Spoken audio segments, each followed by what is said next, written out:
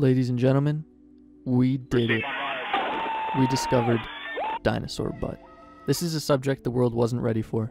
I'm not so sure it ever will be. With great power comes great responsibility. And to quote the great Dr. Steve Buscemi, do you think God stays in heaven because he too lives in fear of what he's created here on earth? I think the answer is yes.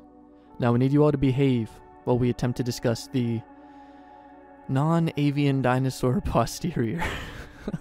In a new study, Jakob Vinther and other paleobiologists at the University of Bristol in the United Kingdom described the first ever preserved dinosaur butthole, known as a cloacal vent. As they describe it, it's a multi-purpose hole used for urinating, defecating, breeding, and egg-laying. It is the whole of life. Incredible efficiency, if I do say so myself. The specimen in question is a Psittacosaurus, a small Cretaceous relative of Ceratopsians like Triceratops. You can kind of see it when you look hard enough. This find is particularly interesting because, while it bears similarities to those of today's birds and crocodiles, this dinosaur's cloacal vent is unique. Let's take a closer look.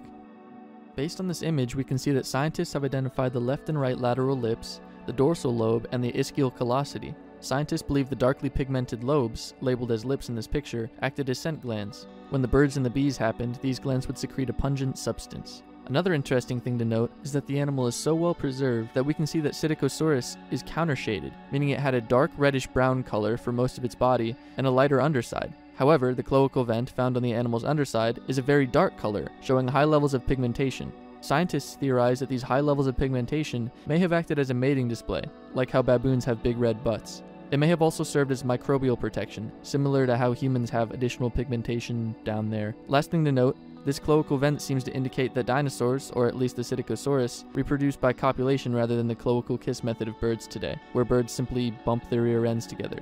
Interesting.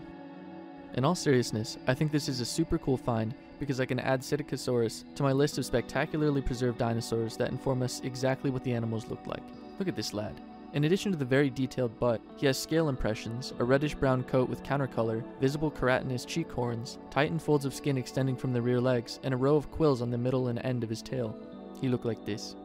I'd say they'd make good pets, except that they would probably spray their smelly scent glands everywhere and poke you with their quills. Thank you all for making it through this video. It's hard to make a serious video about this, and the news outlets already ruined it for me. I'm not complaining. Now mainstream media gets to learn about dinosaur butts. I look forward to more amazing discoveries that bring dinosaurs closer to reality. As always, thank you for watching, remember to keep an open mind, join my Discord, and I'll see you next time.